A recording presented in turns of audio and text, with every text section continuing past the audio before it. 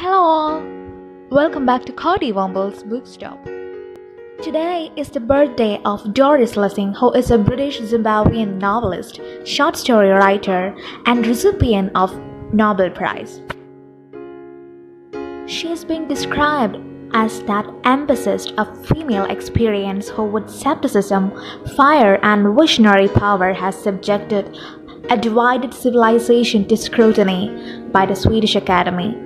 Her major works are The Grass is Singing, which was published in 1950, and The Golden Notebook, which was published in 1962, which is a novel about shocking power and blistering honesty.